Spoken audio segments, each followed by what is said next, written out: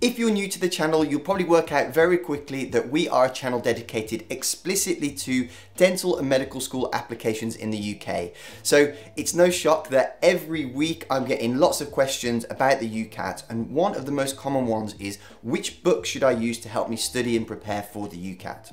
So there are some books that people do tend to like, and this one particularly, and I'll link to it in the description below, is one that people tend to use. However, slightly controversially, I would say that I would not necessarily recommend books when preparing for the UCAT. Here is why.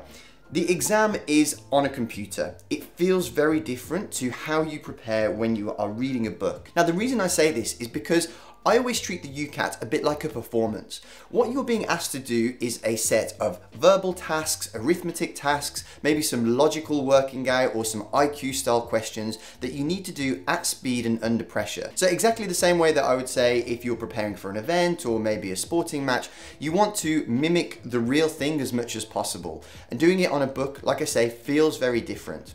Now, the book learning only comprises a small part of the preparation anyway.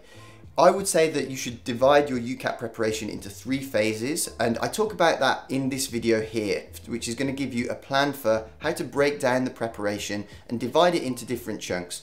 Now, it's really only for the first chunk that you would do the stuff that's required that you would find in a book. But like I say, I always think it's just better to do it on screen, so using an online resource instead, I think, and in my experience of teaching people, has proved much better and much more effective. So if you are dead set on using a book, I'd recommend just using it for that phase 1 prep. If you want to find out more about the phases of preparation and how you can tailor your UCAT revision plan to you and based on how comfortable you are at the moment and how far away the exam is, I recommend that you check out this revision plan here. Otherwise, if you want a really reliable online resource, which is much more what I'd recommend, I reckon that you should check out this video here, where it gives you a fully comprehensive online resource for all the types of questions, all the techniques, and gives you workthroughs for how to get comfortable with answering those questions. So thank you for watching, and best of luck with your UCAT.